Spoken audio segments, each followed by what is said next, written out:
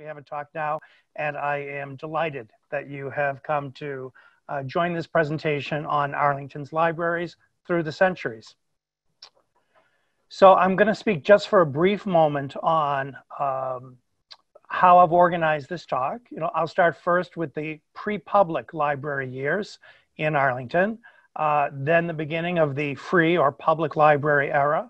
The 19th century is exceptionally important because so much of that infrastructure carries forward here into the 21st century. Many milestones of progress to share with you.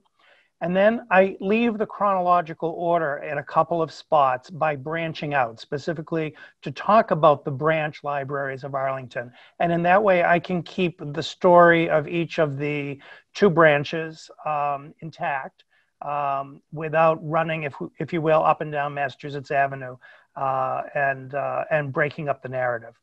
We'll then, obviously, resuming our chronological order, we'll look at the growth of what I call the modern library. So much of what happens in the modern library today derive from scientific approaches to libraries that really took hold in the 20th century in Arlington as in the nation and indeed the world.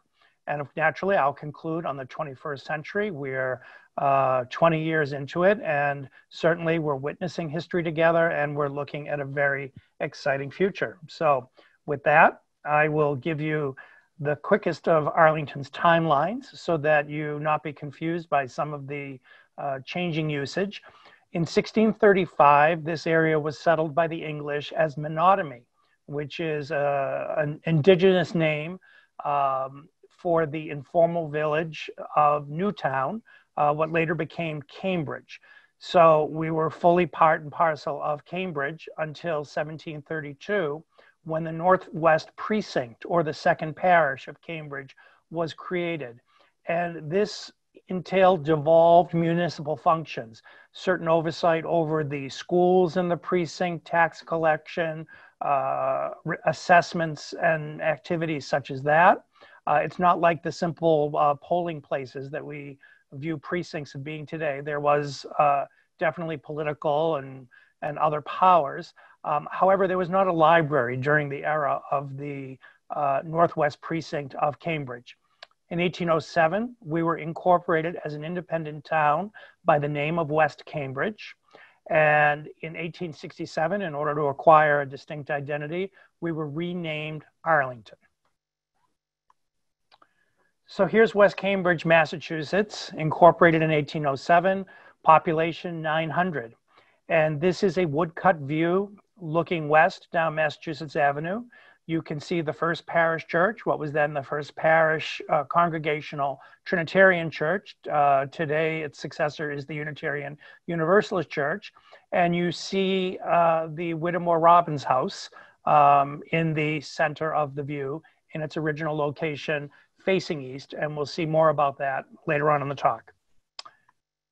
In 1807, it's not only the year that West Cambridge was incorporated, but it is the year of West Cambridge, or Arlington's, very first library. It was called the West Cambridge Social Library.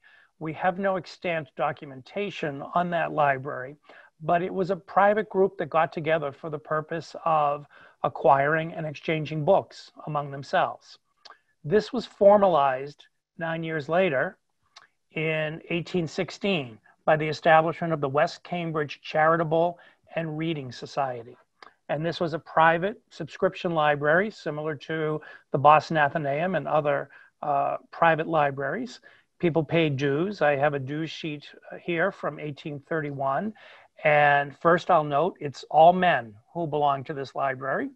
And the dues were $1 per year, which was not an insubstantial amount of money. And not surprisingly, the list of names is very much the who's who of the leaders in Arlington. Timothy Wellington, the physician, William Whittemore, John Jarvis, names that we continue to know today in historical contexts. But the big news came in 1837 with the establishment of the West Cambridge Juvenile Library. This was Arlington's first free public library. And as the name indicates, it was devoted to children, what we would call the children's room, in earlier times, the junior library. And it was intended to make available to the children of Arlington books that they could borrow. Something to point out is that books were very, very expensive. And people couldn't afford to have great collections of books in their homes. In many households, the Bible was the only book that was owned. But at the West Cambridge Juvenile Library, this was going to be a library of a variety of titles, but certainly titles that were edifying for the youth of the town. And while it was not a religious establishment, one of the accepted precepts is that this library would promote not only knowledge, but Christian virtues. So were the times in 1837. I'd like to tell you how this library came to be, because it was not by the taxpayers of Arlington, even though it was a free institution. A gentleman by the name of Dr. Ebenezer Learned, this is a stereograph of his home in Hopkinton, New Hampshire. And here is a better view of his home. When Ebenezer Learned was a student at Harvard, as was the custom in the time, Harvard students during their winter break term would come into Arlington to teach generally the older students of the town. There was no high school in that era, but certainly upper level grammar school students. And they would board with different families in the town for the period of time that winter session of the public schools of Arlington was happening. And Ebenezer Learned always, even though he went on to have a fine medical career and lived in New Hampshire, he always held the people of Arlington close to his heart for the tremendous hospitality that he received here and the tremendous memories he had of his time with the young people of Arlington. And so it was in his will that he made a bequest of $100, and that's all it took was $100 to endow a free library for the use of the young people of Arlington. Thus was established the West Cambridge Juvenile Library. It's described in this image here as having been founded by Ebenezer Learned. In fact, endowed would be the better term, because he was the financial power behind it. And then it was further endowed by Dr. Timothy Wellington, who you heard me mention just a few moments ago. It kept very limited hours, Saturday from 3 to 8 p.m. And it essentially functioned as a book depository, if you will. There was an appointed librarian, and people came and requested a book or consulted with the librarian to get a book. And there were various rules and regulations here governing how long a book could be held for 4 weeks, the limit on the number of books a family could have. And interestingly, a fine of 10 cents for every week that a book was kept out. So that was a lot of money back then. So here is a very quaint depiction from the year 1957. And we have some girls here reenacting Arlington's first children's library. And it's not only the first children's library of Arlington, it is in fact recognized as the first children's public library in the United States. And these ladies are sitting on the lawn facing Mass Avenue. That's the wall right in front of us, in period costume with this lovely backdrop, which features the location of the library, which was the home of the librarian. So the librarians of Robbins Library are probably very happy that the patrons don't come knocking on their front doors looking for books, that we have a place for people to go. But the librarian and the librarian's home constituted the library.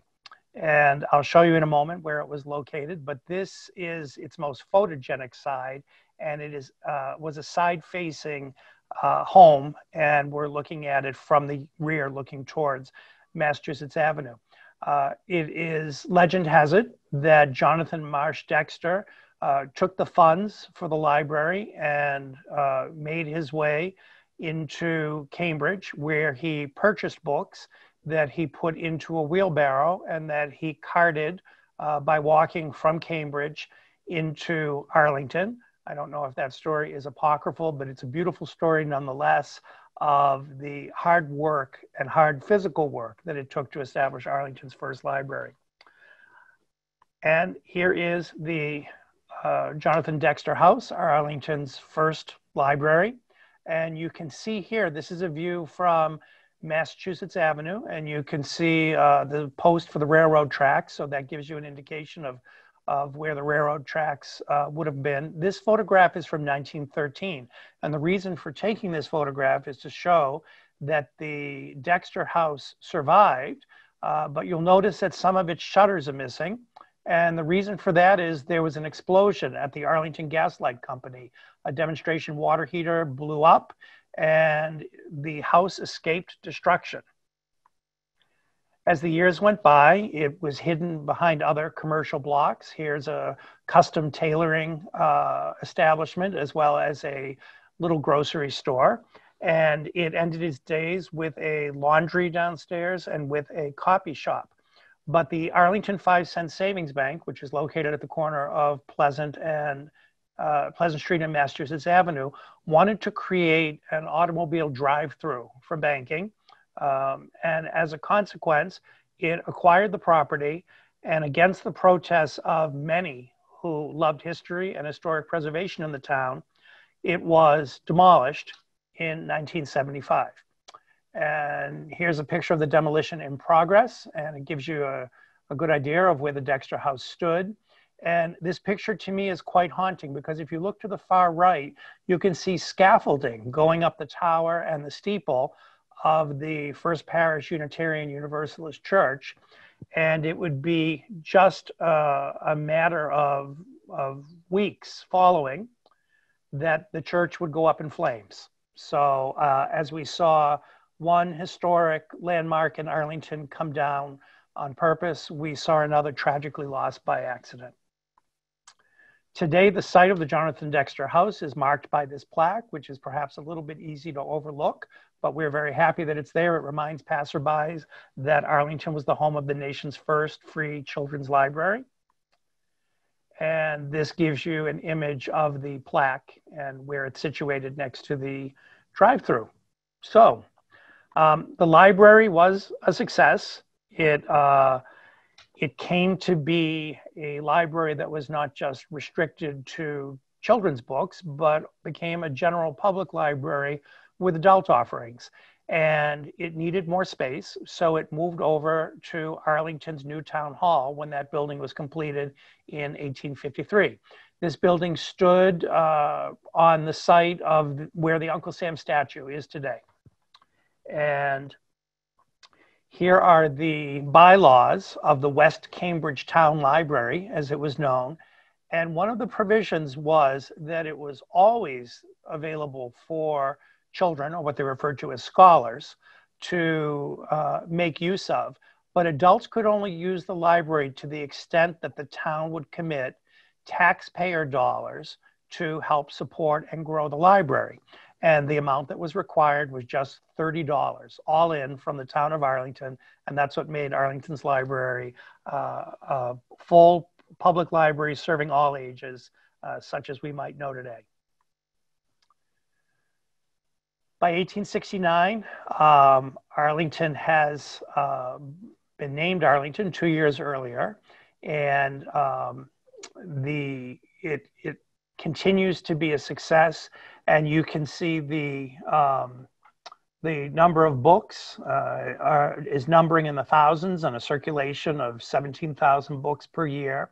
And it was always very, very carefully recorded how many books per year would not be returned, because once a year, all books had to be returned so that inventory could be performed. So in its early decades, books, again, I cannot stress this enough, remained very expensive and very treasured items in the town. And interestingly enough, D.R. Cady, on behalf of the trustees, this is the Reverend Cady of the Orthodox Congregational Church, what later became the Pleasant Street Congregational Church. It was always viewed as important to have a clergyman serving on the trustees of the libraries or on the school committee. And the reason for that was to ensure the moral well-being of the students, and it didn't necessarily have to be of the congregational denomination. It simply needed to be a clergyman in the day. In the 1867 annual report, we see that J.T. Trowbridge is signing, and I'll speak a little bit more about him in a minute. But this is the last year that the library is going to be located in Town Hall, because when it was located in Town Hall, it functioned just as it did when it was in Jonathan Marsh Dexter's home. It was a place where you went and borrowed and returned books. It did not have any kind of reading room or reference area. It was purely functioning, very importantly, but on a very limited basis, as a place for circulating books and books alone. So, and here is a portrait of John Townsend Trowbridge. Arlington was very privileged because John Townsend Trowbridge was one of the leading juvenile authors of the 19th and early 20th centuries. In his day, he was on a par in terms of his popularity with Mark Twain, and as a platform speaker and poet, he was renowned everywhere in the English-speaking world. And this is a selection of just some of his titles that are held in the local history room of Robbins Library. In 1877, the library moved out of its cramped quarters into Swan's building, which was a commercial block. Arlington's population is now 4,000, so we have a book collection that outnumbers the population, which at a moment in history would have been something incredibly hard to imagine, but there it was. And this is a later view coming up. This image was made in 1910, but it offers us a much better view of Swan's block. It is over at the right in the image along Massachusetts Avenue. And you can notice that it's a very large and imposing 3-story mansard roof commercial block with ground floor stores. And on the top floor, when the building first opened, it was sort of an amusement arcade, and it included a shooting gallery, so people could have practiced their marksmanship skills using various sorts of obviously non-lethal rifles. But that business went bust pretty quickly. And what do you do with an abandoned shooting gallery? You rent it to the town so the town can finally have some elbow room to create a public library.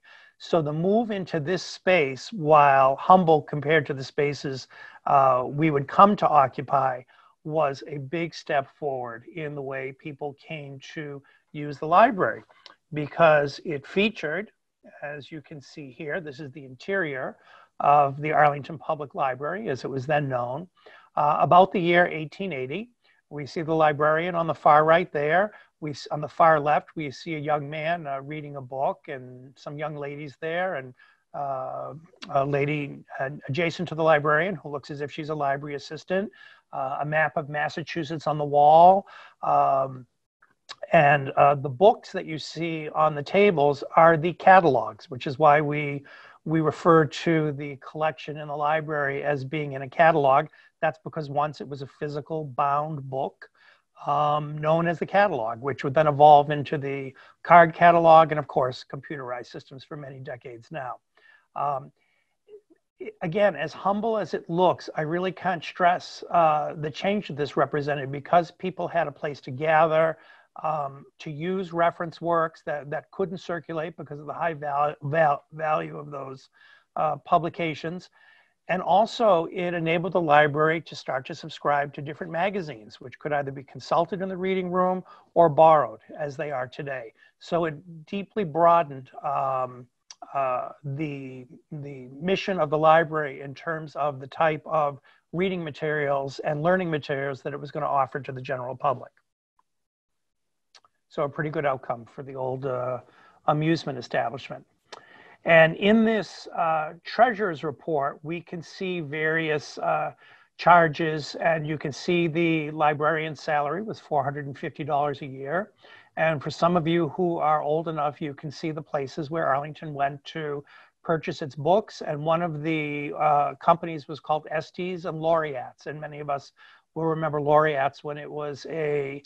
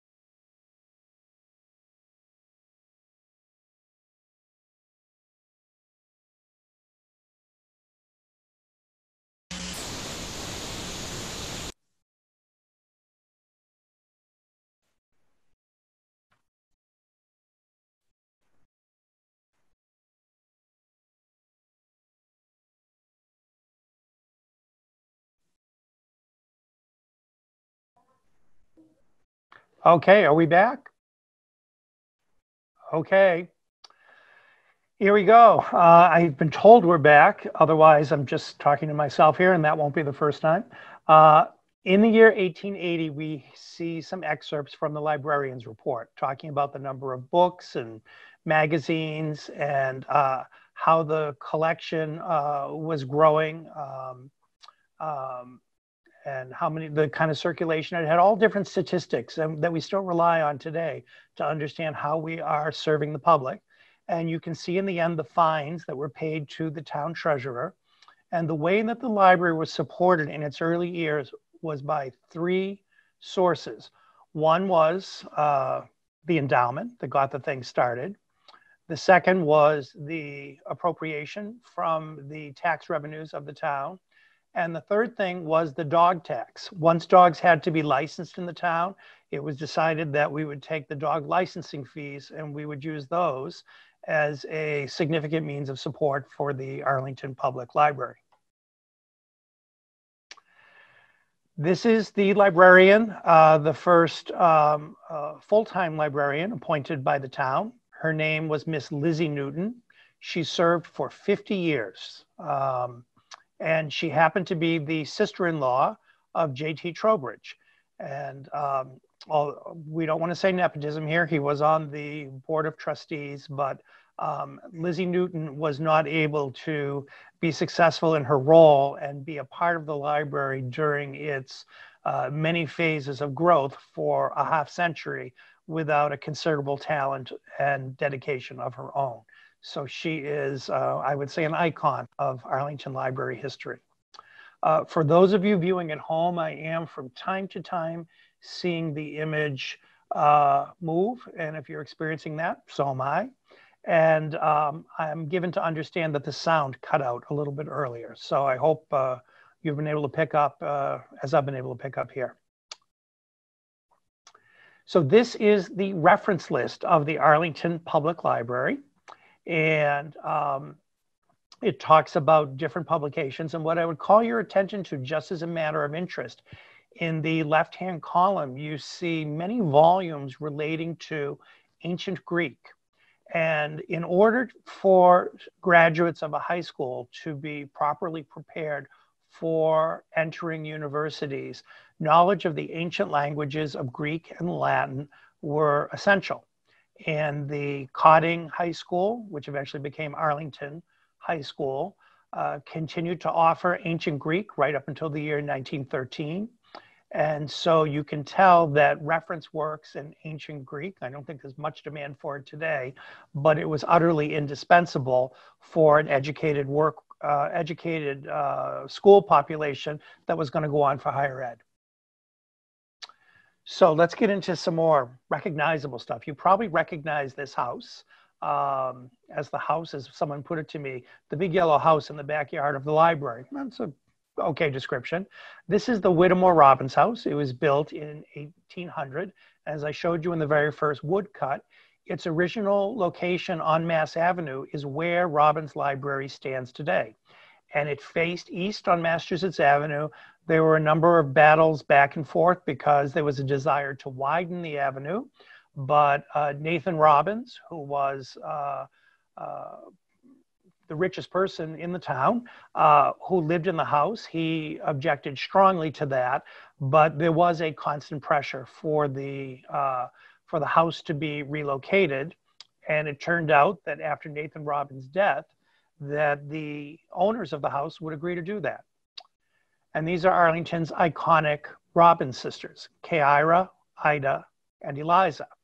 And Keira, at left, would go on to play a very strong role in Robbins Library. It is sometimes misunderstood that the Robbins sisters donated everything to the town. The Robbins sisters were incredibly generous benefactors to the town, including the Whittemore Robbins house, paying for the town hall gardens to be developed. So their contributions cannot be underestimated, but there were other branches of the Robbins family that were very generous to the town, such as Winfield Robbins, the son of Amos Robbins, who left in his will the money that we build Arlington Town Hall.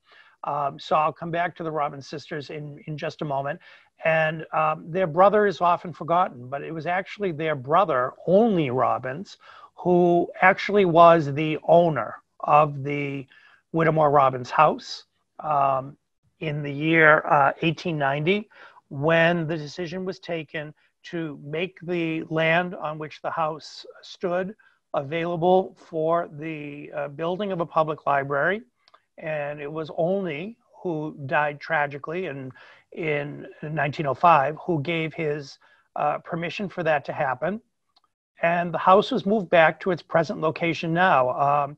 We'd be looking obviously at the little parking lot of the library. We have to park someplace, but we have this very nice view here of the house, the cottage in the back, the carriage house, and if you'll look to the top of the carriage house, the recently restored dovecote that was put there. But the library was the gift of Maria Farmer Robbins.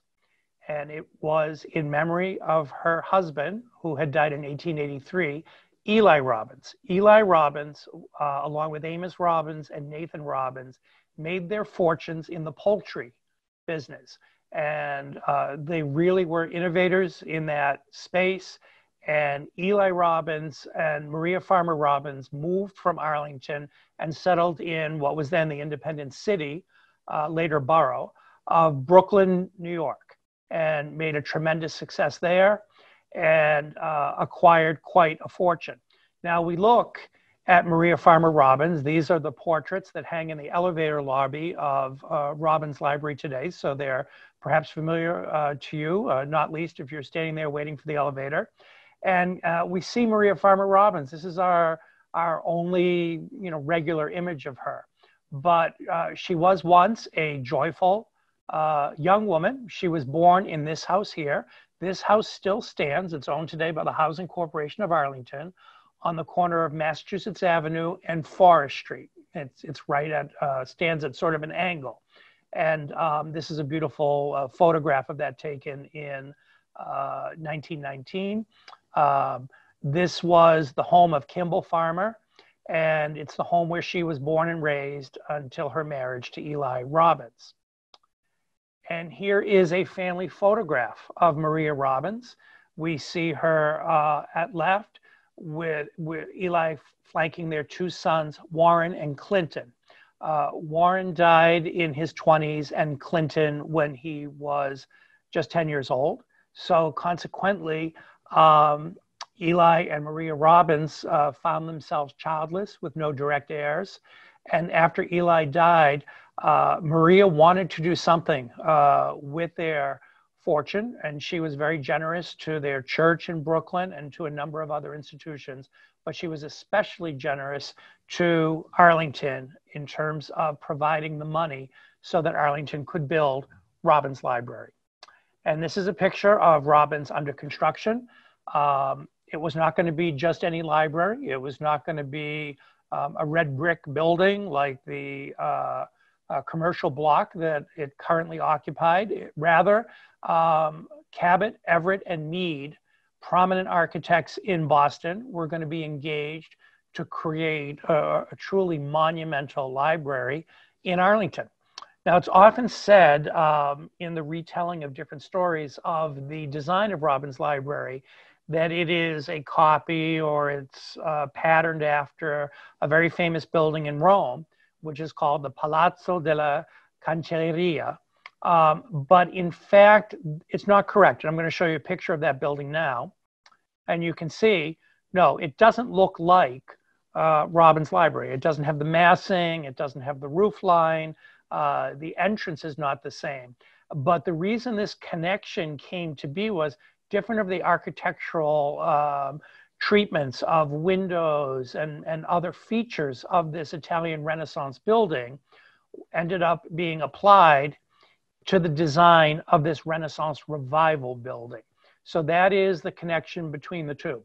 Another thing that you can discover in print is that people talk about Robbins Library being built of Indiana limestone. It is not. It is built of Buff, Ohio, Bedford, Ohio, sandstone. It is the town hall that is built of Indiana limestone. So for such a prominent architectural feature of the town, there tends to be a lot of confusion that has crept into the history. And yes, there will be a quiz at the end of this talk. So another portrait of Maria Farmer Robbins, who unfortunately did not live to see Robbins Library opening and functioning. She did, however, live to see it in progress. The library was opened at the end of 1892, and she died in 1891.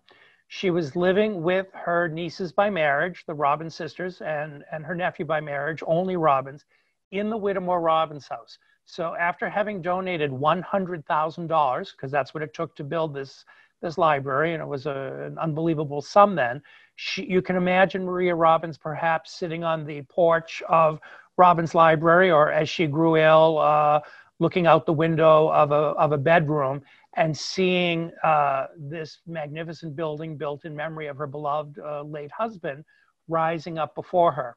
And when her funeral took place, and she's buried at Mount Pleasant Cemetery here in Arlington, the funeral was held in her home at the time, the Whittemore Robbins house.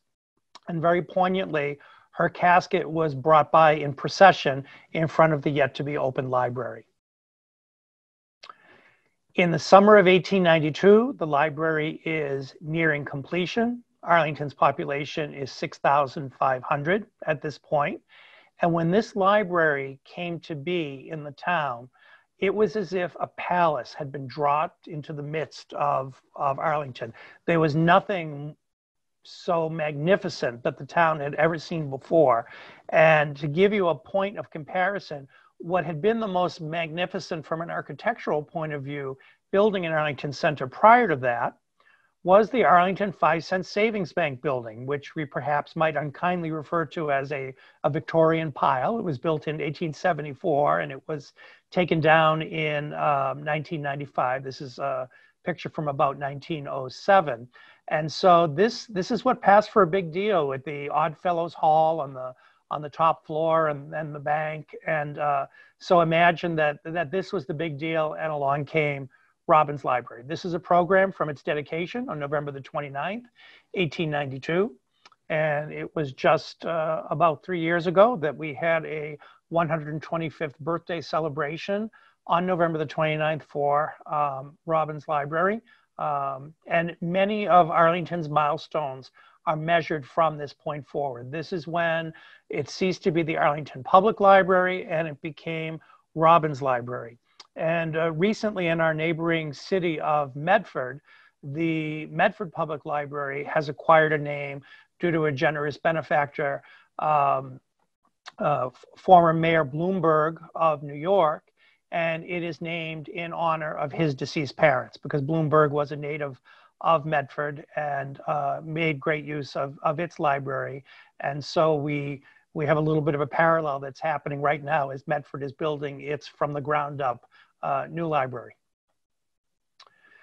Speaking of ground, this is the ground floor rotunda. I think it will look familiar to all of us here, perhaps minus the seat in the middle. The library was a meeting point back in the days when you might have to wait a little while for someone. You couldn't text them to give them a block by block point of your progress to meet them. So people could settle in here and perhaps duck in out from the rain. But we're very fortunate that the architectural splendor is very much with us. Those windows that you see in the background that are moving along an arch, those were exterior windows, and those openings were preserved, and those are the 3 doorways that lead into the current adult reference area. And that's the elevator lobby you see in the middle ground there. And here we have the statue of Firefly. Now you notice that Firefly was the very first thing you saw when you came in. And there she was in her blissful nudity. And it sometimes shocks people to imagine that in 1892 we would have such a naked lady, if you will, as the first thing you saw when you entered the library. But there was a tremendous appreciation for the fine arts, and here we see Firefly. Firefly has been consigned to the spiral staircase, where she occupies a niche. And if you look very closely at her anatomy, you can tell that some people are perhaps rubbing against her for good luck. We'll leave it at that. And the other statue that once was in the lobby is now adorning the reading room of the library.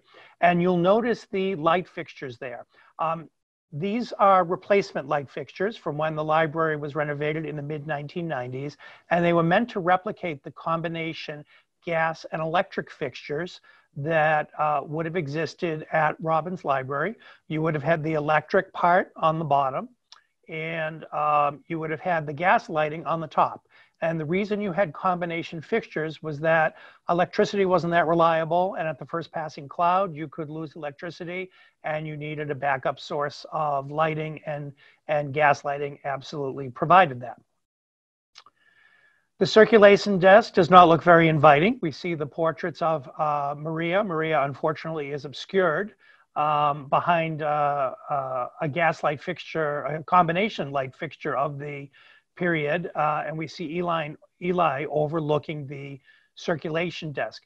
At first, the stacks were not open. It was a closed stacks. There was not much browsing per se of the collection, but rather you would present a book slip, and your book would be obtained for you in the stacks that you can see behind the circulation desk.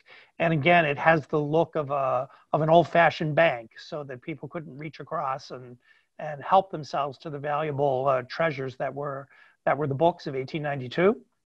And certainly nothing as wonderful as we have today as the very inviting circulation desk that has a lowered area that both makes for a more enjoyable experience for wheelchair users and also for young people. This is the rotunda, and at the upper level, in its original iteration as an art gallery. I had mentioned earlier that the fine arts were important, and what was donated to Robbins Library was a remarkable collection of prints and engravings. And the objective of these was that the library would serve not only as a place of literature and magazine and literary forms of education, but also to educate and enlighten the people of Arlington through displays of fine arts. And this was carried on well into the 20th century with changing exhibits, not the print collection, which was very much a product of its time and did not see a lot of use too deep into the 20th century, but more contemporary exhibits about current events and world travel and children's book illustrations and things like that. So there would be every 2 months a different show that people would come to see at Robbins Library. And that was a very important part of the programming in the library. And it took place here up in the top floor art department. And this gives you yet another view, and you can see the seating so that people might have a rest as they would in a museum and enjoy the artwork at their leisure. I spoke of lighting earlier. For those of you who are familiar with the prestige jewelry firm of Shreve, Crump and Lowe, no expense was spared in the external or internal fittings of the library. And these chandeliers, which sadly are lost, at a moment in time, they were replaced by hanging fluorescent lights. The lighting came from Shreve, Crump and Lowe. And the fireplace was very frequently used. Some people wonder, why does the library not face Massachusetts Avenue? Well, as you can see, it was constrained by its lot, because immediately to the left in this image, you see a mansard roofed house, which was built about 20 years before Robbins Library was built. And this was the mansion house of Alvin Robbins. And that would not be moved away until 1907 to make room for the town hall and the town hall gardens. So consequently, when the architects designed the building, it faced the same way the Whittemore Robbins house used to face. But it was for very much of a practical reason rather than any kind of sentimental reason relating to the Whittemore Robbins house. This is a nice aerial view taken from the steeple of what was then the First Parish Unitarian Church. And you can see Robbins Library, and you can see the Alvin Robbins Mansion just beyond that. And the steeples of what is now High Rock Church and the Baptist Church in the background. In 1898, the library formed a partnership with the Arlington Historical Society, and the first designated area for artifacts, what were known as the relics or the relic room of the Arlington Historical Society, was located in Robbins Library. And in our neighboring town of Belmont, that type of relationship continues to exist. The Belmont Historical Society has the Claflin Room in the Belmont Public Library. And when the Jason Russell House was acquired in 1923 by the Society, its collections were moved and the space surrendered back to the library. But there continued to be very strong bonds between the two historical-oriented organizations in town, and in particular through Arlington's local history room. So, greetings from Arlington. This is a postcard from 1915, and you can see in the background that Alvin's house is gone, and the town hall is there, and the Cyrus Dallin flagpole is there. I might mention that Cyrus Dallin, for many years, was a trustee of Robbins Library. The town is exploding, and the library is going to struggle to keep pace. In 1915, the population was conveniently around 15,000. It makes it easy to remember. And in 1925, it was roughly 25,000. And it would continue to grow and grow. 10 years later, it would be about 35,000. And it would be the current population it is today. It would be about 44,000 by 1944. As you can see in the Boston Evening Record, they felt that it was big news to report that almost 60,000 books had been issued by the Arlington Library during 1918. And I'm going to talk about 1918, big year in the world, big year in Arlington, big year for the library. I want to give you a glimpse of the junior library at this time. So junior library went from being the thing. In fact, for many years, we only had a junior library. And being constrained for space as we were, it was in these kind of quarters. It looks very austere.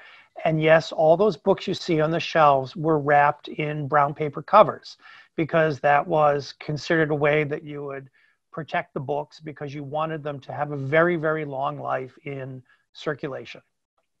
But it certainly does not resemble even a whit the delightful children's room that we have in our library today. big room, I should say.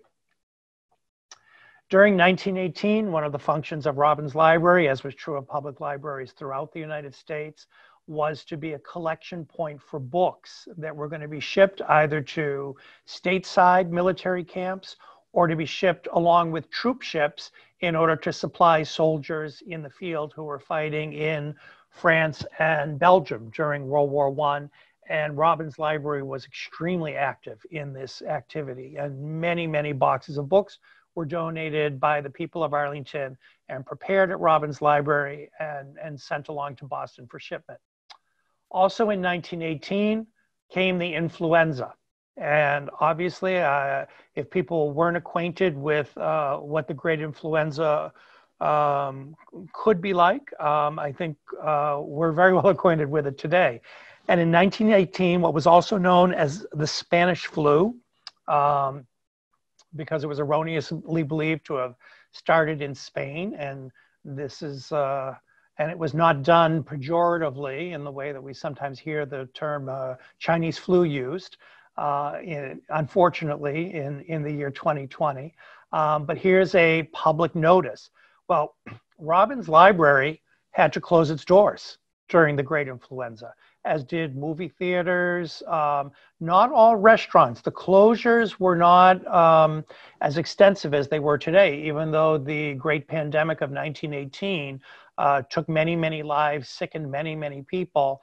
And unlike the coronavirus pandemic that mostly puts at risk the lives of older people, the thing about the Spanish influenza was that it was particularly lethal to younger people who would have been expected to easily survive the flu. So many people were cut down in their prime.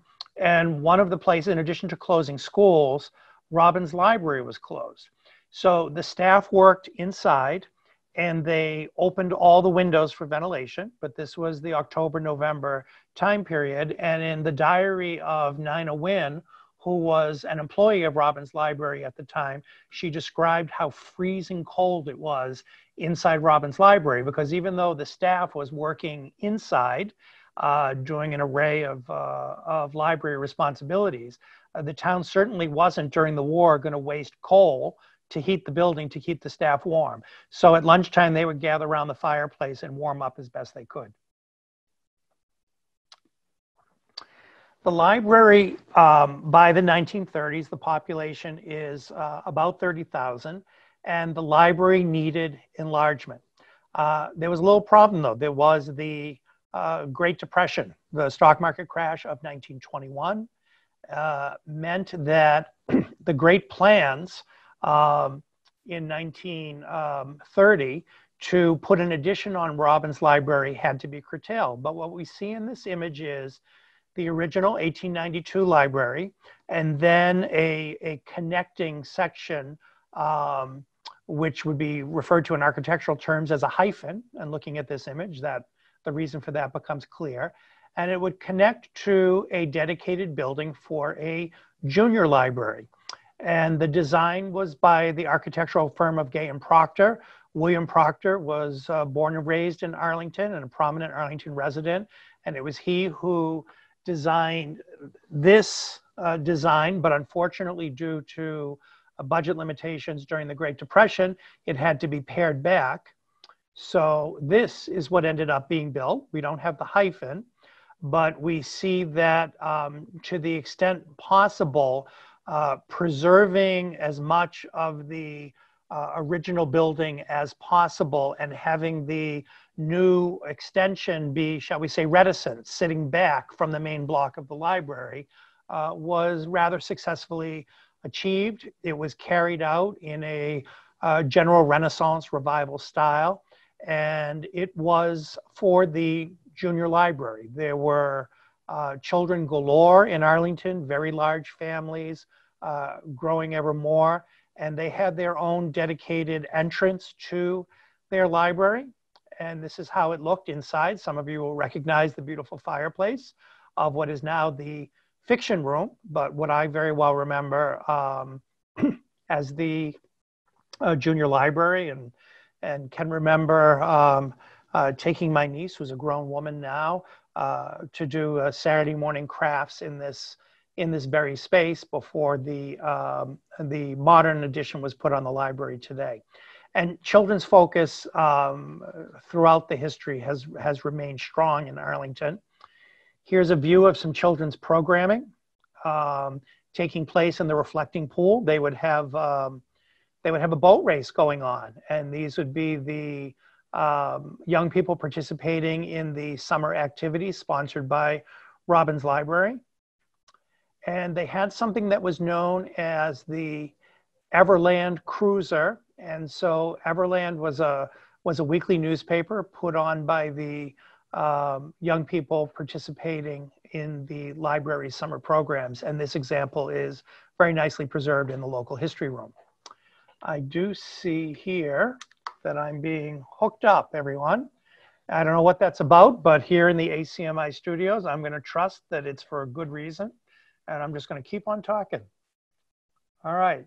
This is perhaps my favorite image of all of the ones I'm sharing with you. It's a hand-tinted photograph of participants in a 1930s summer reading program, all costumed, I would imagine, for putting on a play or a similar activity. That is not the normal wearing apparel of young people in the 1930s. Now I'm going to step back a bit and talk about the branches. So I'm making a leap back in time. And the very first branch library in Arlington was in Arlington Heights.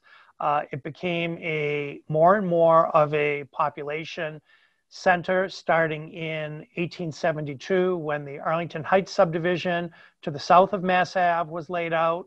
And in that same year on the north side of Massachusetts Avenue, Mount Gilboa Crescent Hill was laid out.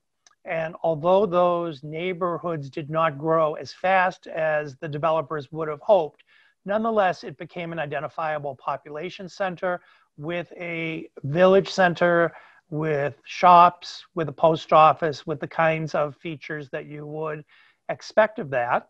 And the streetcar did not extend into Arlington Heights. The only public transportation service was the steam railroad. So people would either have to walk from the Heights to the main library, which again, remember, prior to Robbins Library being built, was in the center of Arlington. So the trustees got together and said, okay, how can we serve the people in the Heights, and not only the people of the Heights, but perhaps the people in the comparatively sparsely populated East End, as East Arlington was then known.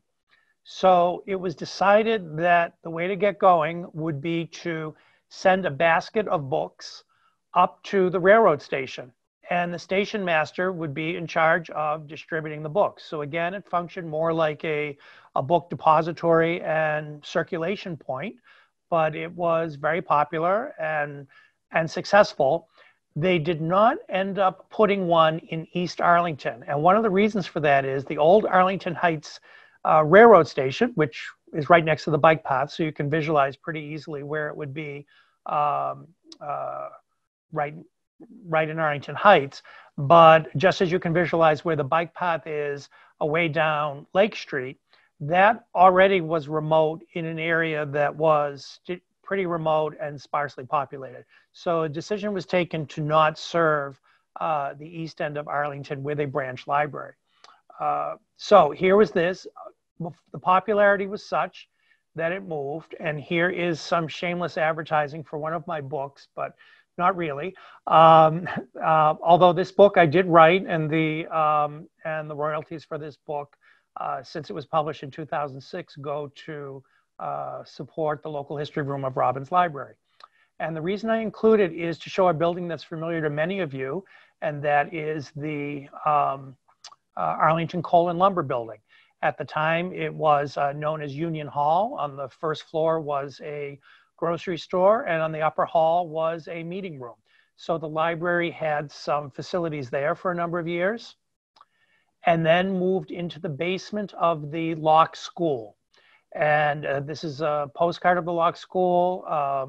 It was built in 1900, and it really did not have much room to spare, because in 1901, it had to be doubled in size. So if it looks small to you today, it is. And this postcard is an anachronism. This is a postcard from 1907. but it is based on a photograph, obviously, before 1901. But the Heights branch of the library was located in the basement here, which meant, again, circulation of books and a very small collection of books. But mostly it was a place where they would call down to the library and decide what books were needed, and those books would come up and people would collect and return them there. Certainly no notion of community center back then, but nonetheless, an extremely valuable service in the era before radio. Books were very much it, and people devoured literature. Even people who didn't devour it consumed much more of it.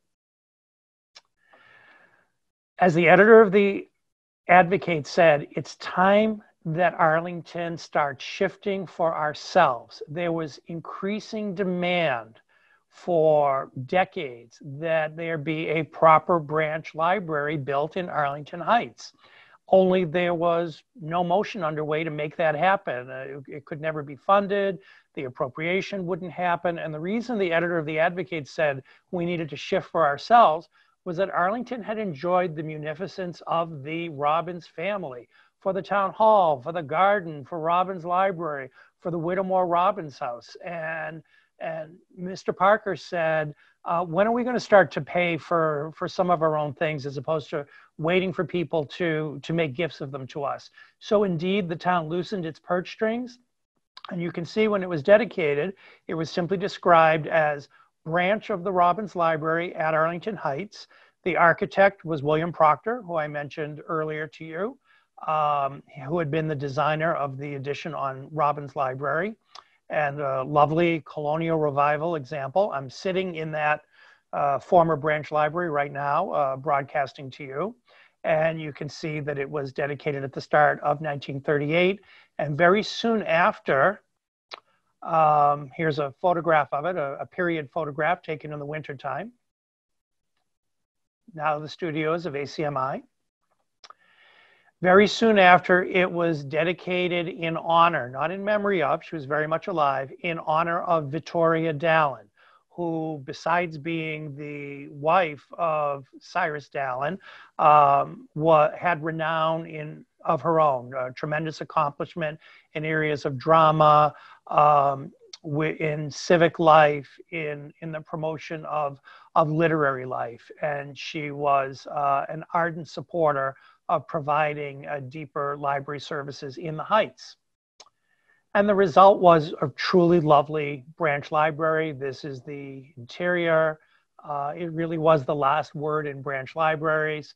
And it showed what Arlington could do if it put its money and, more to the point,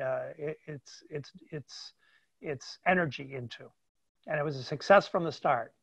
Now, there was a change in the library hours. This is a little piece of ephemera from 1942. It says, due to oil rationing, because it's World War II, the trustees of the library have had to curtail the library hours of the Dallin branch during the winter months. So it was open for very few hours. And again, this was a wartime measure, but yet it did remain open. You just had to do some planning in order to successfully make use of the Dallin branch. And you can see that at the bottom, see that your children enjoy the story hour. Saturdays at 1 o'clock, ask the branch librarian for tickets. Remember, loads and loads of kids. No ticket, you're not going to be able to attend. And here's an invitation to the library. The library sent out a bit of a Christmas card, and it just talks about the long history of service of the library and the wide array of services that were being offered in the day. And among these services, starting in 1942, was a staff member, in this case, Mrs. Ruth Foster, who was the Sims Hospital librarian. And once a week, she came through and visited the patients at Sims Hospital who were either recuperating from illness or convalescing. People tended to have long hospital stays, and literature was viewed as not only a way to pass the time, but to promote their restoration to good health. And it wasn't just going to be a book cart that was pushed from room to room, but rather having a professional librarian discuss the tastes of the reader and the interests of the reader would make for a more successful experience in terms of the books that the patients would borrow. And you can see here that the librarian was even in an appropriate uniform, and she has Robbins Library on her hospital uniform. Otherwise, the librarians inside the library were dressed in street clothes. But I love this image and love the concept. As you can see, some street clothes going on here. We have a Bobby Soxer. We have a librarian giving her a book. She doesn't look too pleased with what's been requested, but that's how it might have been. This is from 1953. This is a photograph that appeared in the Boston Herald. And the purpose of the photograph was to extol the new improvements that were made to Robbins Library. It was still operating within its same physical plant, but it had installed open stacks, multi-story stacks, and had really squeezed into its limited available space as many books and services as it possibly could. But it was getting tight. During the 1950s, school libraries, this is another photograph, were becoming an important part of the picture that had not been true in other places such as Somerville or Waltham in the early part of the 20th century. There were not school libraries per se, but there were school deposits in the classrooms, and books circulated from there, and they circulated from playgrounds during summer camp, public park programs and things like that. And Arlington was a little slow to get on that bandwagon, but here we see in 1953 a scene in the Bishop School Library. Finally, the East is going to get a branch, and it's not going to have to begin at a railroad station. It's not going to have to go into a hall above a grocery store, but it's going to be in two tiny rooms in the basement of the Crosby School, a building which is still standing on Winter Street. It's a private school today. Next to the janitor's closet. So it was not exactly a welcoming space, but most of Arlington's population growth in the 1910s and 1920s was happening in the East. And it was a diverse population such as Arlington had not seen before. Diversity in the 19th century would have been Irish immigrants. Here were people coming in for first generation or immigrants themselves, coming from a variety of countries, be it Italy, Poland, Sweden. I could name, Turkey, meaning Armenians from the Ottoman Empire, had settled in great numbers in East Arlington. Many children in East Arlington. So in 1917, this very modest branch library was that. From reference to everyone, Malden Library has closed. I thought that was a message for me I'm getting on my screen. So in any event, just imagine the basement being the branch library. And from time to time, they'd try to put a little display on or something to attract people in.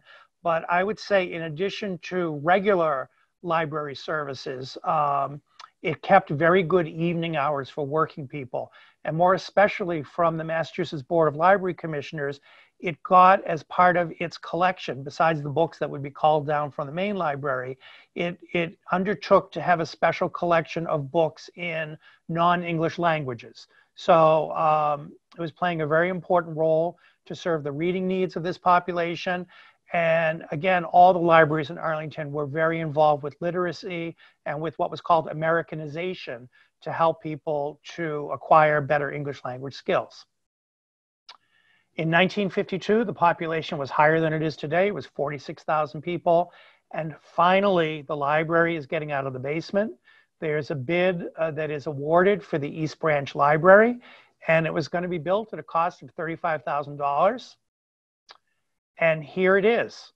And everyone was so excited. And in the language of the day, they said, "Our ugly duckling branch library has become a beautiful swan." I'm not sure I would use beautiful swan to describe this architecture. Penitentiary kind of comes to my mind, but nonetheless, it was beloved. And it is located right where the Fox Branch Library stands today, and it was known as Robbins Library East Arlington Branch. And it was used from the get-go. This is the inside of the library.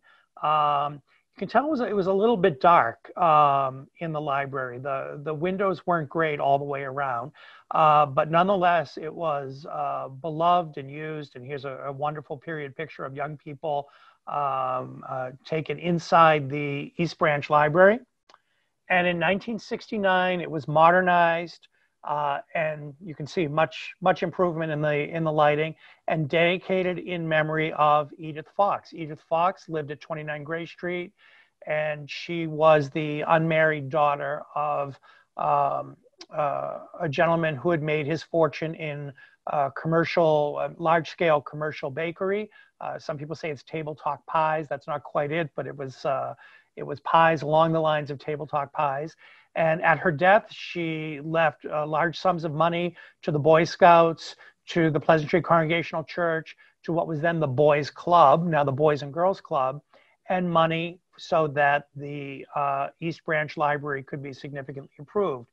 And you noticed that in 1831, I showed the list of the members of the Charitable Reading Society, the private library that was that was before the era of Arlington having public libraries, and you saw that they were all men. And if you've been paying attention, you'll notice that we had Maria Robbins as the force behind Robbins Library being built. We had Victoria Dallin, and here we have Edith Fox. So when women came to take their places, boy, did they take them. Why did I say boy, did they take them? Yeah, they took them, not boy. Unfortunately, the Fox branch, like the Dallin branch, became a casualty of Proposition 2.5. That was a law that the voters voted on in 1980, and it took effect in 1981, and it severely constrained municipal budgets by limiting how much they could just spontaneously increase without an override per year to just 2.5%. Now remember, the 70s and the 80s are periods of high inflation, increasingly high energy costs. This was catastrophic to municipal services, and it was felt very deeply in all of the libraries, especially in the branch libraries. They held on. They cut their hours. The Dallin Branch Library moved from occupying 2 floors to just 1 floor. They did any number of things to try to continue to keep the branches going, but it was what I would have to term a slow death. And in 1989, both branches closed. The Heights branch remained closed, and as I mentioned, it's been repurposed as the ACMi studio. But in East Arlington, it went on to be really saved very much by the community, a real grassroots effort. With many leaders who got together to raise funds in a number of creative ways. I'm sure a few of you are listening in on this presentation. And there was an override at one point to provide additional means for the library and community center, as it's referred to now, to reopen. So these things all combined, the Little Fox Shop. At one point in its history, the library had a support group that was called the Foxy Friends. So, and you know I can't make that up. And during the epidemic, although the library is closed, I really love this image of some images that were created by the children who very much love Fox Library and what it means to them, and posting their artwork in the windows. So even though they can't come inside, it's as if they're looking out to us and waiting to be welcomed back. So that's kind of it on the branches of the library. We'll come back to the main library and talk about some of the changes that were happening. And we'll jump right back to the mid-century. And it looks as if Fonzie from Happy Days is there with a few of his friends. These are young people enjoying LPs and taking part in music and art. There was a young adult section to which a great amount of dedicated attention was being paid at the library. So this was very much a baby boomer type of approach to library services. And here we see the director for many years, Judith Stromdahl, who is the second person from the left, who is accepting the gift of a motion picture projector. Again, a big deal for Robbins Library because movie night would be a popular event. Certainly there were 2 movie houses in Arlington, the Capitol and the Regent, so people didn't have a shortage of cinemas to go to, but this was a way to bring the community in, and they might see educational films, films of entertainment, and above all, films that were free of charge. Bookmarks of the Arlington Libraries. Banks were big supporters of the library, and they were local banks. Here we see the Harvard Trust Company, what eventually became a Bank of America branch, the Arlington 5-cent Savings Bank, today's Cambridge Savings Bank, and the Arlington Cooperative Bank, which is today Citizens Bank in Arlington. But the banks didn't just print the bookmarks. They were very much involved as business supporters of the library. And the Friends of the Robbins Library, did you know it is the Friends' 60th anniversary? I'm a member of the Friends. It's our 60th anniversary. So I'll have to look up what kind of anniversary that is. We see some members here in 1972 of the Friends of Robbins Library at the book sale, which didn't quite happen as planned this year, but there was a COVID-appropriate version of it that took place. And we can see the kind of contraptions that the kids came to the library in during those years. And the very first book sale was in 1972. And I'd like you to look at that baby in the carrier and realize that he quite possibly had his 50th birthday this year.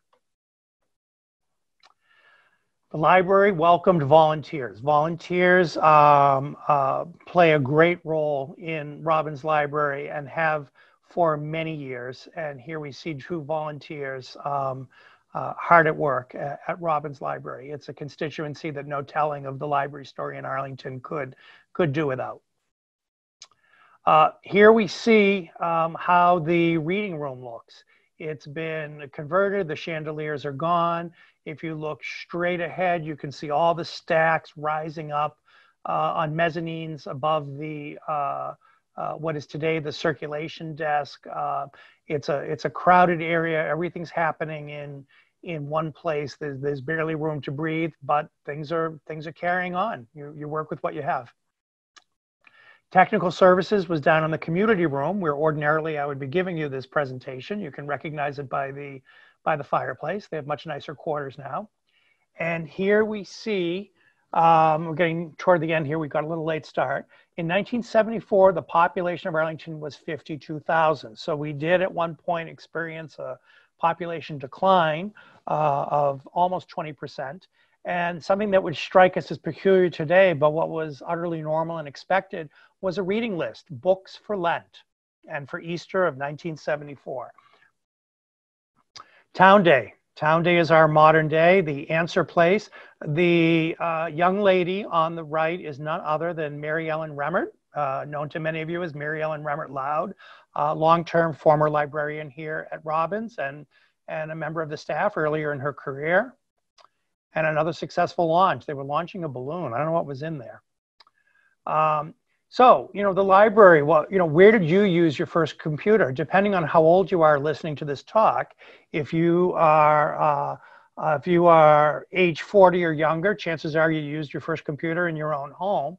But if you're 40 or older, unless you were working in the scientific field or you had some professional or academic reason to be using a computer, chances are people's first encounter with a computer was the catalog, the card catalog computerized in your local library.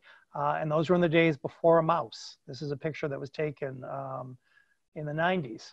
And now the question becomes, where will you view your last microfilm? The Arlington Advocate was microfilmed in 1952. It's coming up on its 70th birthday. And it is the hope of myself and many others that a project of Robbins Library will be to digitize the Arlington Advocate so that we can look at historical copies from the comfort of our homes, and also, and more importantly, have the ability to crawl through the text and find hidden aspects of Arlington's history that'll jump forth once it's in that format to capture the things that aren't indexed. But for now, microfilm. Where will we view it? Well, it'll probably be still at the library. Celebration and anticipation. Robbins Library had its centennial, but it also was building on tradition with the tremendous expansion of the library, and done in a very sympathetic style. I am forever grateful that people had come to realize that a sympathetic addition from an architectural perspective was so important to respect the architectural tradition.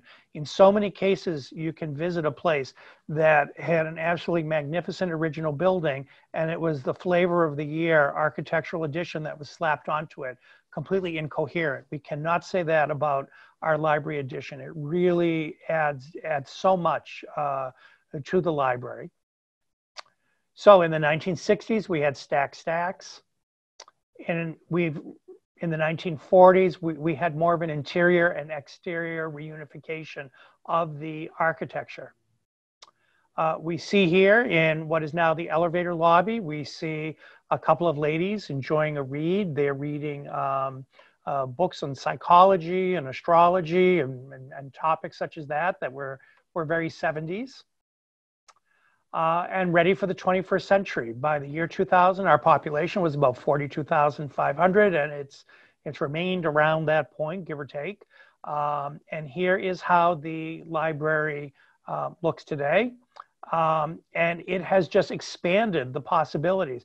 No longer are we crowded in for an art exhibit next to boxes of supplies and cabinets and things like that as we formerly were.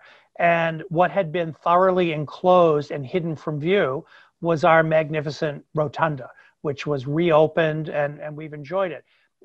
The library edition was built in 1994, so it's already more than 25 years old. It seems like it went up so much more recently, but it's been a while, and now it's time. 25 years have gone by, and it's time to think about what does the library need to look like for the next 25, 50 years and beyond. This is a wonderful Venn diagram that shows the different groups that are working together to strengthen our libraries, and I just want to give them a mention here. At the center, we have Robbins Library and the Fox Branch Library, and we see the group that has existed for all time, which is the Library Board of Trustees that formerly was an elected office in town, and under the Town Manager Act, it came to be an appointed office, and the director of the library under the town manager form of government reports to the town manager, but nonetheless, the trustees as a consultative body, as a body that oversees the administration of trust funds that are very important to the life of the library. The trustees fill a very important role at the library. Down below, moving counterclockwise, we see Friends of the Robbins Library, of which I've just spoken, then Friends of the Fox Library, who are very, very active, very much a lifeblood for Fox Library. And the newcomer to the group is the Arlington Libraries Foundation. I say newcomer, but this year it's 7 years old. And the Arlington Libraries Foundation was created in part because the government determined that trustees of libraries could not play active fundraising roles. Before, it would be the trustees who would organize campaigns to be open on Sunday to get through private fundraising, such as the It Makes Sense campaign. And that activity is no longer allowed. And Arlington, like many other communities, established a libraries foundation in order to advance the private philanthropy objectives that help to support Robbins Library and the Fox Branch Library. And it is through the funds raised, through the annual appeal, through memorial gifts, through endowed gifts that continue the tradition of philanthropy on which Robbins Library was built to begin with. And here we are today, and I do mean today. The doors of Robbins Library are closed. One day in March, we were doing Arlington Reads together, and the next week we weren't doing anything together. COVID came in. The library did anything but go dark. The physical building may have closed to the outside, but the abundance of programming, especially the programming that you can access through the Facebook platform, children's programming, adult programming, music, you name it. Just browse the Robbins Library Facebook page and you will be surprised at not just the resourcefulness in reaction, but rather the creativity, how to make the libraries remain relevant throughout all of this. It's meant amping up a lot of our online resources and making more of those available for in-home use, the reintroduction of Hoopla. So the library, again, I could go on for a long time, and someday another historian will, about how the libraries came together. And Fox is very much an active part of this as well, albeit again online. And this was one of the events I especially love, which was the children's book giveaway that took place in the town hall gardens, because people needed to be outside and appropriately distancing. And if you think back to the 1930s and the children having their boat races in the reflecting pool, and you can see the joy that children got in the year 2020, in a year that has been lacking quite a lot of joy. And I especially love this photograph here because when you can't see your friends, you can always remember that a book is your friend. And Arlington's COVID-19 Community Archive. I would invite everyone, if you've not done so already, to visit the website, robbinslibrary.org, look for the local history resources, and you will see a section here on how to contribute the photographs you may have taken of things that are unique to the COVID situation as it happened in Arlington. And there's a very complete description there. So it's being built. It's a great way of collecting history. And my favorite video, if you visit the Robbins Library Facebook page, go to August 7th. And here we have Marie Cannon, the head of circulation, who takes viewers on a short but wonderful tour so you can figure out how we're getting our hands on books. Because what's happening in the year 2020? Well, in a certain respect, we have gone back to our origins as a place where you can't go into the library, you can't read in the reading room, you can't browse, physically browse the stacks. So we have become a circulation point.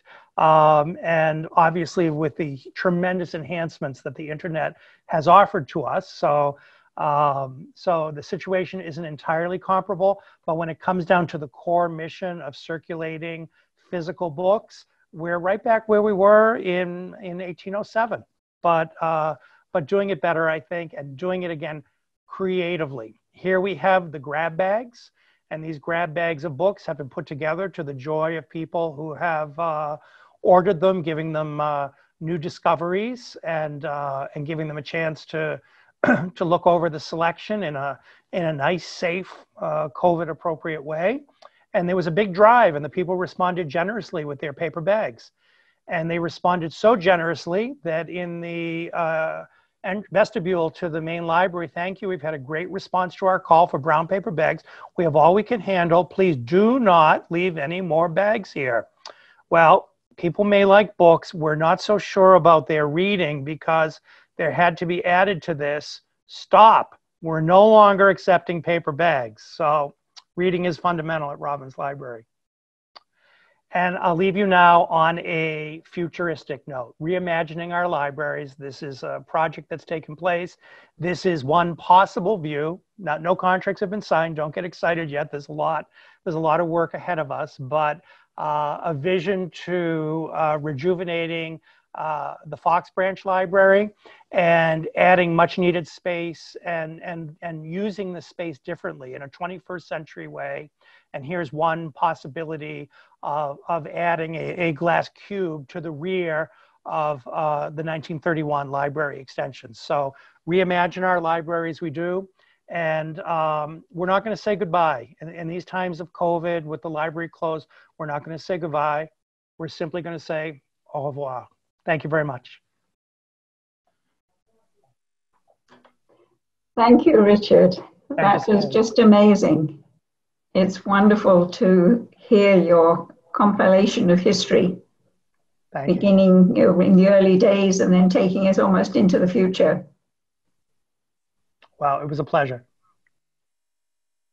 I'm wondering whether we can organize some questions. There is a Q&A box, and I would like to invite people to put their questions there.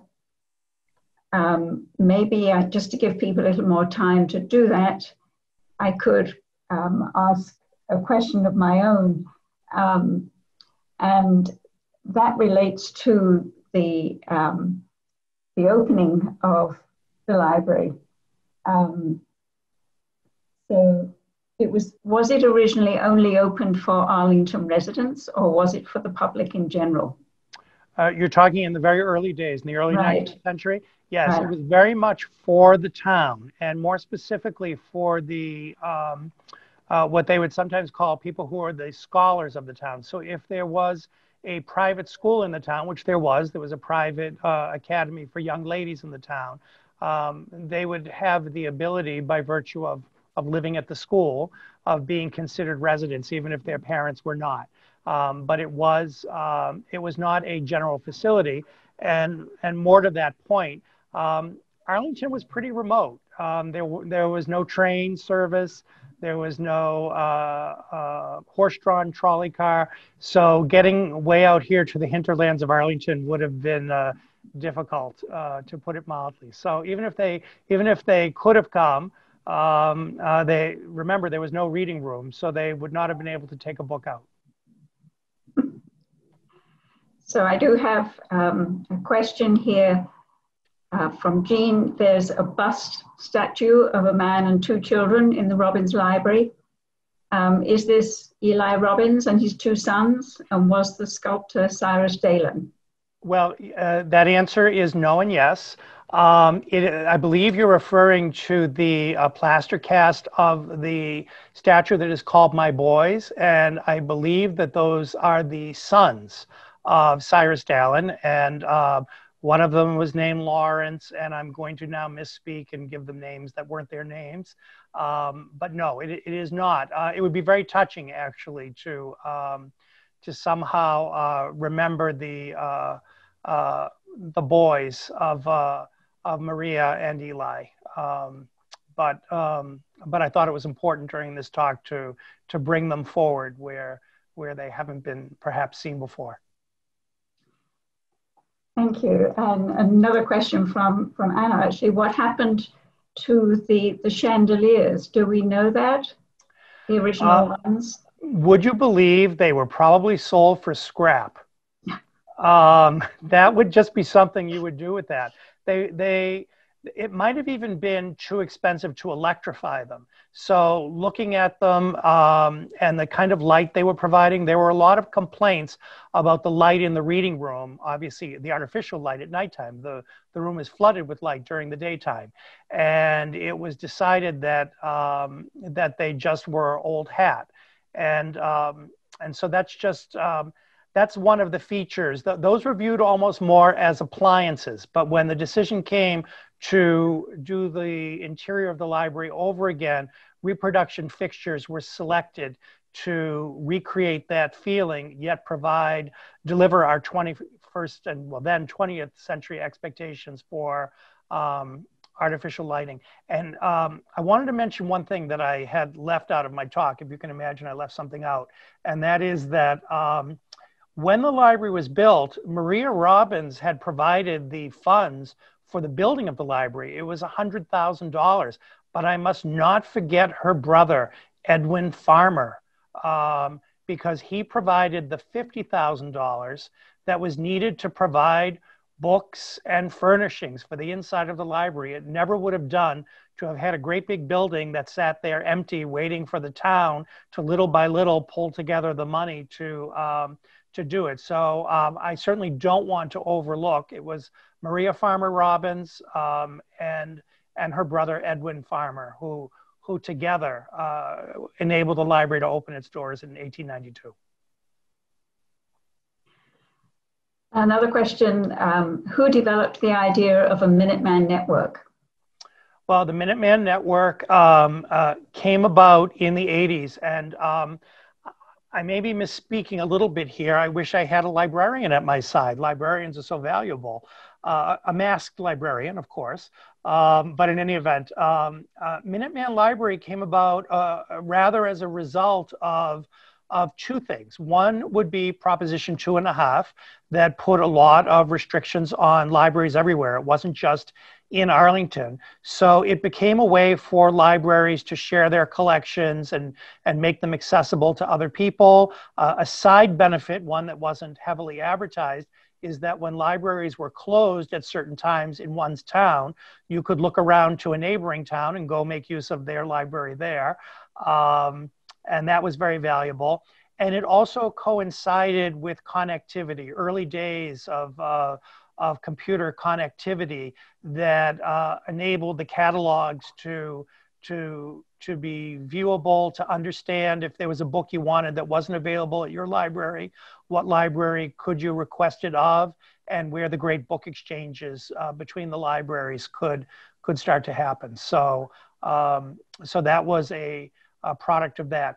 Interlibrary loan always existed. It existed in, from the early part of the 20th century, but it was an extremely limited kind of thing. It was the Minuteman Library Consortium that really made that fly. The next question is, do we know what happened to the card catalog furniture? Was it given to the community? I don't know what happened to the card catalog furniture. I can tell you that the card catalogs, just as I mentioned earlier with the combination gas light and electric light fixtures, you wanted to have the gas light there because the electricity wasn't that reliable. People lived in dread of the computer going down, and then how would we ever find a book? So we held on to the card catalogs for rather a long time after their useful life was over. And I honestly don't know what became of them. I think like a lot of equipment, the catalogs were not fine furniture. They were pieces of equipment designed for a specific purpose. So I don't know that they would have readily found another home anywhere in the community. And I will let you know that appropriately enough, there is one card catalog, at least, still in active use in Robbins Library. That is up in the local history room because the Arlington Advocate is indexed in bound volume form up to 1946, and then on handwritten index cards, catalog cards, into the 1980s. So if you needed to try your luck and look for something that might have been indexed, you can still consult a card catalog today. Thank you. One other question about Firefly. Was there a gold statue version of Firefly? Somebody said they thought they had seen such in an earlier photograph of the circ desk. No, I just think Firefly was well lit, shall we say? But no, I don't believe that Firefly was ever gold. She was just rather shiny when she was when she was new, and I can assure you that in her position in front of the circulation desk, that there was no rubbing of Firefly allowed. One more question from Joe. What is your earliest memory of visiting Arlington Library? Well, I grew up in Winchester, so my earliest memory of visiting Arlington Library was I was part of what was called, in high schools, it was called YACBERG, which a very unattractive name. It stood for the Young Adult Cooperative Book Review Group. And we were a pilot program. The different young adult librarians participated in a 3 times a year book review group, and they decided to invite some students, and I happen to be one of the lucky 5 to be chosen on a pilot program to engage in contributing reviews to books, and librarians used to depend on these book reviews to drive some of their purchasing decisions. So that brought me around to the different libraries, such as Medford and also to Arlington. And I remember as a young person when I came into the Arlington Library, because Arlington, again, in my high school years, had a population of 50,000 people, and Winchester had about 20,000 people. And so Arlington was a little bit of the not the big city, that would be exaggerating, but it was quite a large place, and it had quite a large library. But what I remember was what a crowded library it was, because it really was packed to the gills. Try to imagine a community with about 20% more population than we have today, fitting just into the buildings that I showed you earlier today. And that would give you an idea of what it was like to be inside Robbins Library. And when I moved to Arlington in the early 80s, and when I bought my first home here in the 80s, I became very interested in Arlington history. And I can remember when the local history room really was the janitor's closet, and it was stuck in the basement somewhere, no climate control, and exposed brick walls, and I don't mean that in an attractive sense, and steam pipes cutting through it and things like that. And yet it was amazing the work that we managed to get out, despite the fact the physical plant was no great shakes at certain points in its history. The staff was always remarkable, and that's been a constant, and I can testify to that. I must admit that I was amazed that there was such a grand building built for a population of 5,600. And there you go. Generosity brings great things. Right. So I think that's about it for the questions. Wonderful. So once again, thank you. That was just a fantastic presentation. It always amazes me the way you manage to take all of these diverse pieces of information and weave them together into a very coherent story. Thank you very much, Sally. It was a pleasure. And I have one last confession to make to the audience. I could not read what was on the screen, and that's something I'm going to resolve for the future. This is my first Zoom. I want to thank ACMi for their cooperation and helping us to get on the air. I want to thank the Friends for having me. But I'm just going to give myself a big pat on the back, because how I managed to give this talk without being able to read my material, I'm going to go home and celebrate as I watch the vice presidential debate. So thank you, Sally, very much. Thank you, Anna. Thank you, everyone. Thank you very much. And thank you to our audience. I would just like to add that if you've enjoyed the program this evening, and are not already a member of the Friends, of course, I have to get in a plug for the Friends. Of course you do. Then help to bring more events like this by becoming a member. Richard has very generously donated his time tonight, but we're not always that fortunate. You can find more information about the membership on our website, friendsofrobbinslibrary.org. And I'd just like to thank Anna Litton and Jeff Monroe for their help tonight. We've had a few hiccups, but it was just been fantastic that we've been able to get through all of this. And we've had an audience of some 80 plus people tonight, so it's really done well. Thank you again to Richard and to everybody else in our audience. Stay safe, stay healthy, and have a very good night.